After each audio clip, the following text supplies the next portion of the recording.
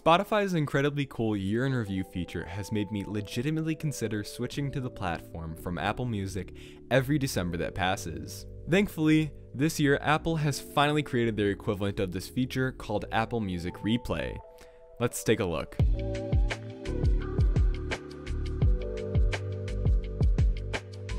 If we haven't met, I'm Aaron and this is Top Spec, your one-stop shop for tech content. In today's video, I'm going to show you how to make use of Apple's new replay feature and give my 2 cents on it. So let's jump right in.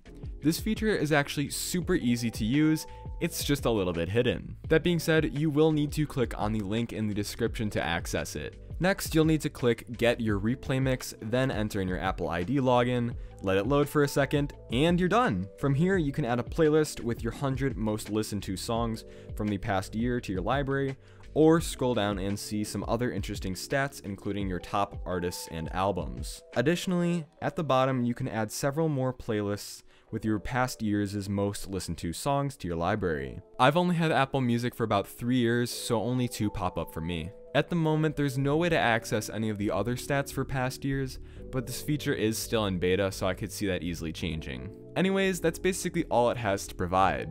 I'm personally super happy that they finally decided to implement this feature because it's something that people have been requesting for a long time, and it shows that Apple legitimately cares about their platform and is listening to their audience. In terms of my stats, none of them were surprising.